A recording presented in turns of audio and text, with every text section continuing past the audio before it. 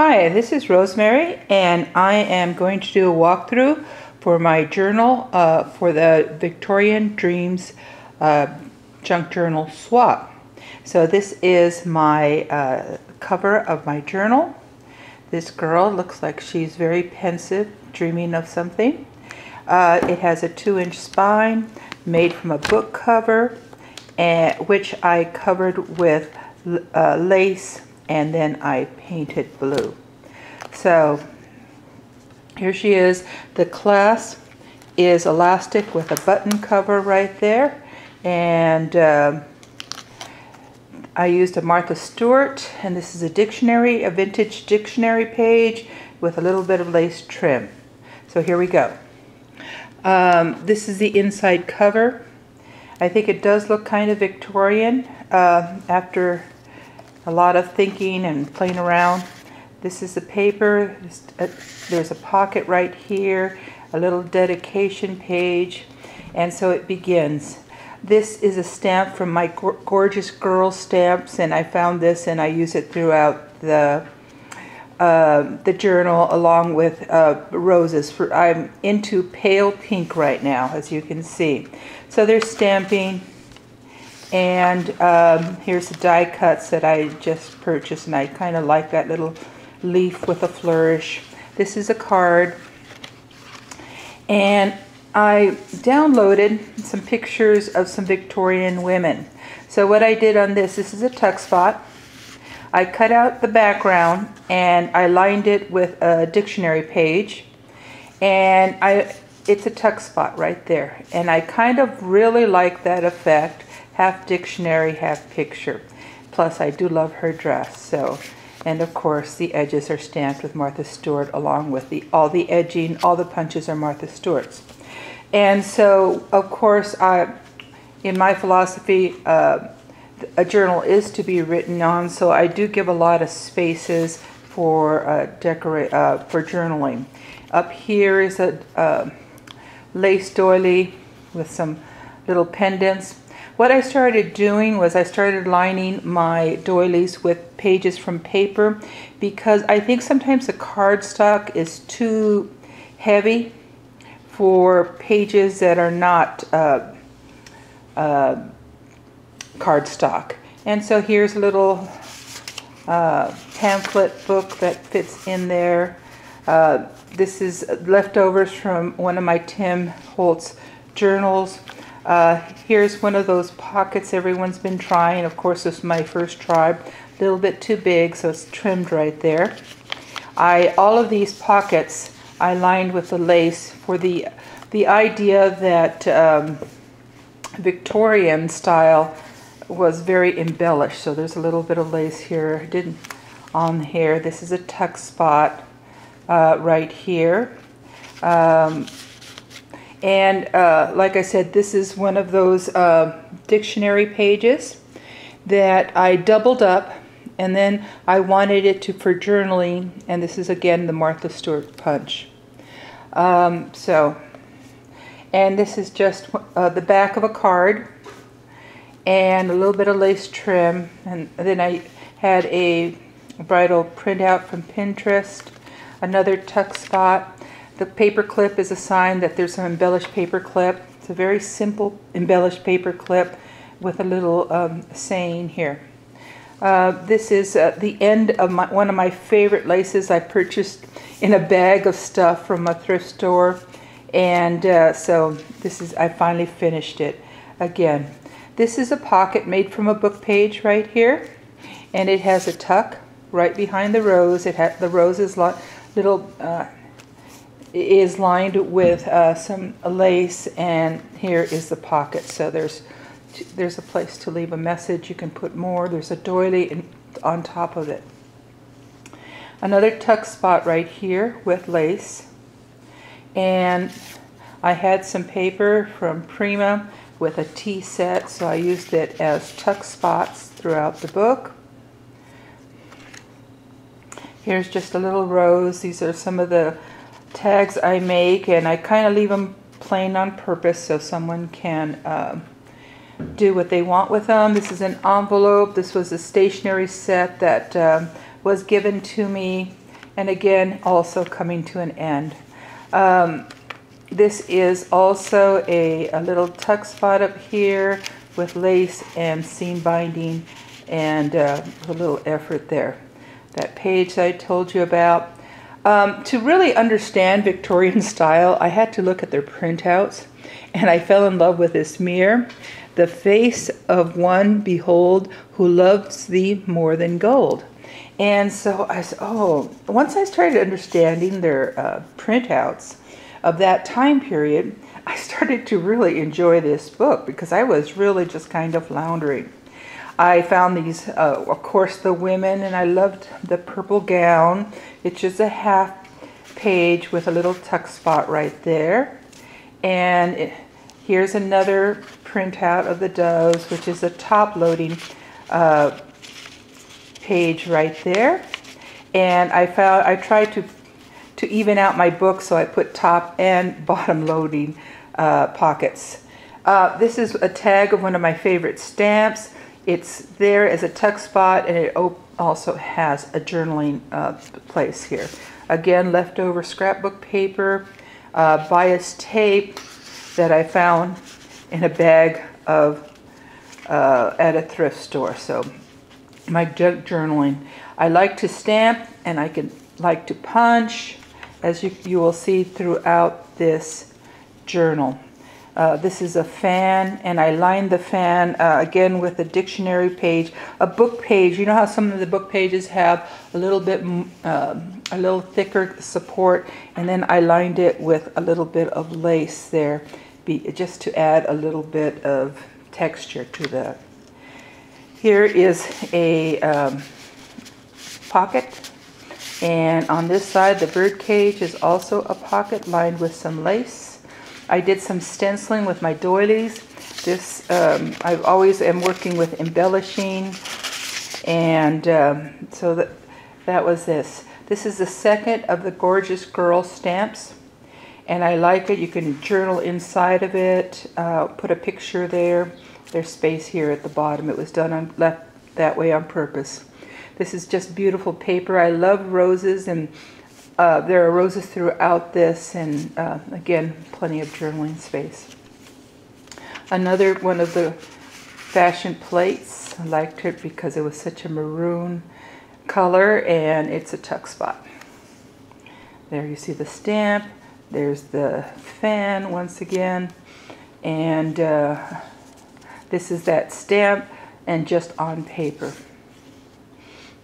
So even though these pages are plain, I do like them because there's a seam binding. You can see on the back here the lace I added. Oops, you can't really see it. Let me move my book a little bit. Here's some lace. Even though they're plain, I think there is a lot of texture to this journal. Here's a card, a little Cupid.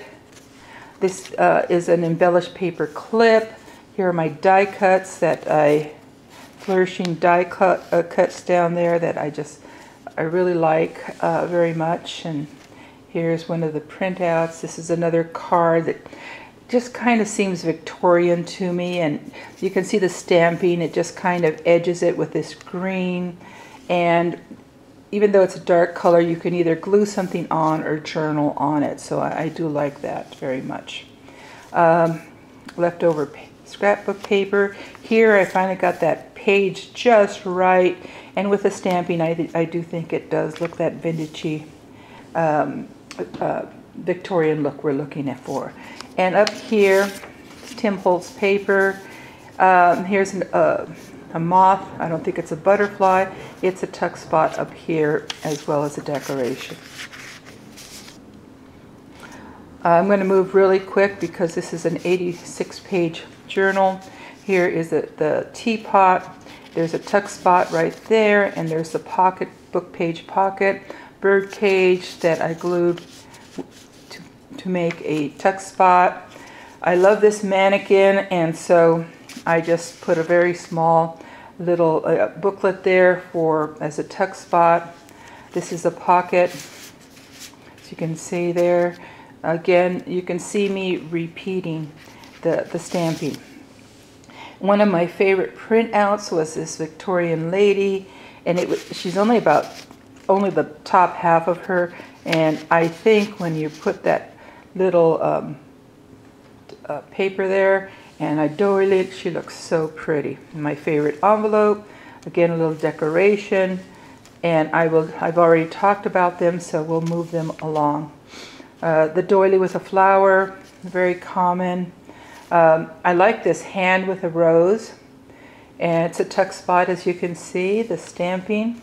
This is some stationery I found, and it opens up and then it folds down, and behind it, it creates a pocket. This is my gentleman's page. The gentleman form a tuck spot right here. This is a more graphic 45 stamp that I love to use, and allows you to write a small message or quote right there. Here's a rose. I just love the rose just like this. So whoever receives this can either write and just keep the decoration like this, or use a journaling page for additional journaling. This is a frame. I love frames, and I thought it looked very pretty like the wallpaper, and there's a frame and you can kind of journal on it. This is a tag I made from napkins that goes, I think, well with the tuck spot right there. This is another small embellished paper clip, by my standards, very small. And again, a little handout there, a little journaling card. This also holds, like I said, I had all these teapots, and I thought, oh, you need some teacups. And here's a quote about tea. The secret to a well-balanced life is a cup of tea and a book in that order. So there we go, stamping.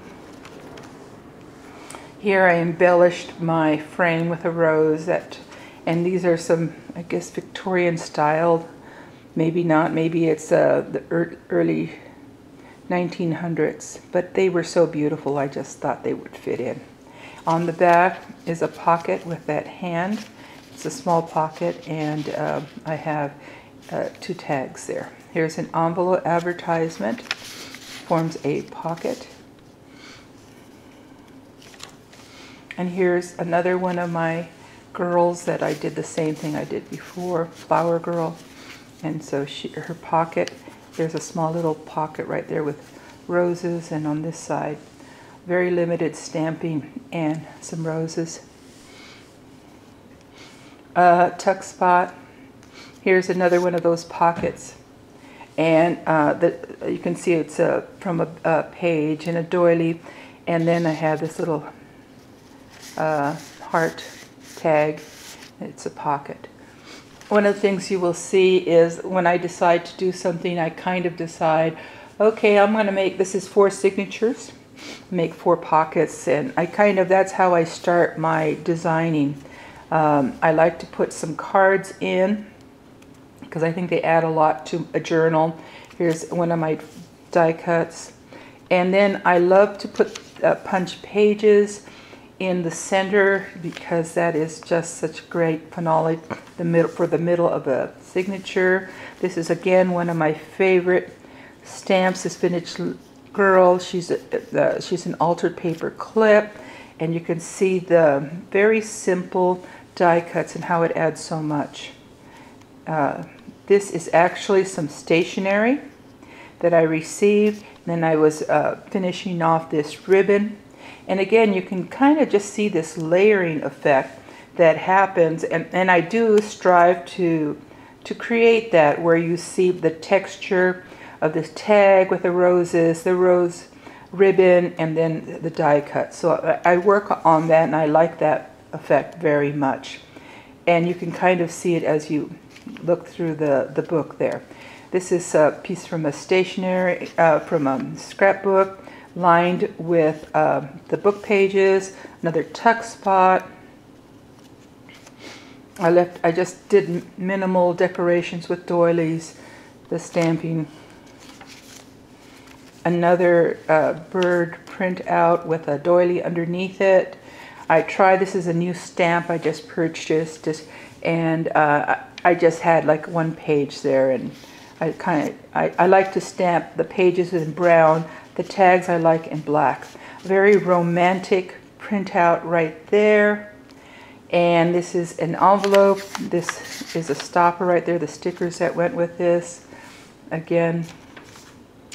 And I'm going to say, sometimes we make mistakes, and this was a mistake, but I left it because I think it gives a very vintage, distressed kind of look to a journal, and it adds a little character to it, because I think my stamp pad or something dropped.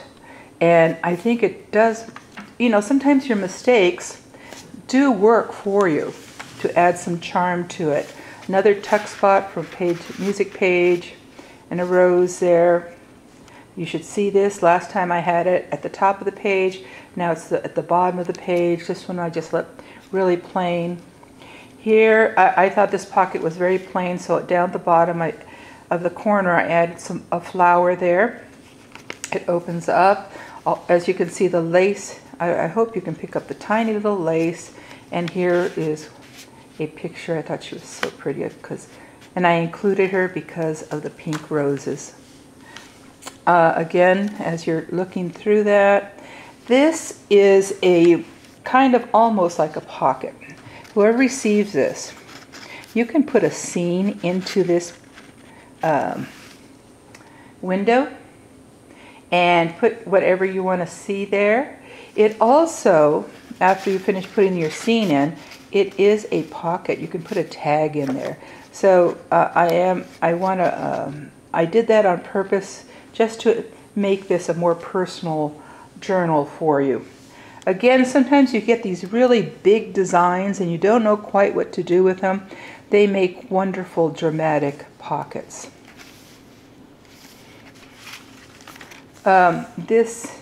This girl is again so adorable. Look how intensely she's reading, and she is part of the pocket instead of a tuck spot right there.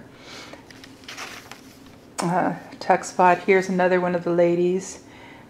I found that was a real dramatic way of using these ladies, is just to cut them out. I love to fussy cut. And this, I don't know if you can notice, it's a fork. And I just thought it added a little bit of whimsy to the book, so it's not, don't take it too seriously. And I was playing with my, this is a scrap piece of paper left over, and I was playing with my punch. And I think it's a very pretty little tag there. So again, some of these you can decide to glue them down once whoever receives this. This is another one of my favorite ladies. Here's the background, and I cut a slit through her where you can put like a tag, as you see right there. And she is a tuck spot, and I lined her with a book page also. Another tuck spot with corsets. What Victorian book would be without corsets? Here's another one of these girls, and I didn't like how she fit all the way, so I trimmed her down. And there she is, and I think she looks much nicer. See how nice she would just look by herself? And here is the tag. Again, there we go. I have a die-cut corset, which I thought, oh, that would look good with the measuring tape. And again, this time my stamp, instead of an embellished paper clip, I used her as a tuck spot. This is a card, and I just had some roses there, and I use them as just a tuck spot. Nothing special, but yet something very little like that looks very impressive. This is, I know people, when you have your strings, are putting designs on there, and I usually just like the bow, but this time I put a butterfly and a flower there so that they can add some interest to this page. Oh, one was almost stuck there. Again, the hand, you can leave it like that, which looks very pretty. if you want a more journaling space, you can, it has a tuck spot. Here's a tiny little envelope that I downloaded from Pinterest with a little page there. Again, you can use all your scrap paper up. And there it is. Forms a tuck spot. Looks nice like this. Looks nice with the tag. This is so fun. I love that shoe with that rose. And it has a doily right behind it. And then there's a tuck spot. There's a sheet there. Left them kind of plain on purpose. Here's an envelope. All those papers, if you don't want them, you can just put them in here, and as you need them, you can use them. This is storage. Here's the famous teapot once again. Here's again the effect of layering. There you see the punch. Here's is a small page left over. This is what happens when maybe you have a piece of scrap paper left over and it's not full size, but go ahead, just leave it halfway. It forms interest. And here's the lace. But when you look at it, punch, lace. Isn't that a nice effect? Here again is the nope, not, oh, it is a tuck spot also. On all of these, like I said, there are 4 of these in this book because there's 4 signatures. And they're all pockets made from a book page. And then I put a doily, and then I put different printouts. And these are tuck spots. So as you look at them, oh, you can have it like that or like that. So these are just opportunities that I like to play. And so the book comes to an end with another one of these frames. Here, I don't know if you can quite see it, it's a little detailed because to me Victorian is a very ornate style. So this is an envelope. It also forms a pocket. And so this is my walkthrough. I went through really quickly because, as you can see, there's the lace. It's just not very obtrusive. I thought about coloring the button, but I kind of just like it like this. Whoever receives it, they can put some flowers, leave it like this. It's really up to them. And so this is my Victorian, my interpretation of Victorian dreams. So again, thank you for watching, and we'll see you again.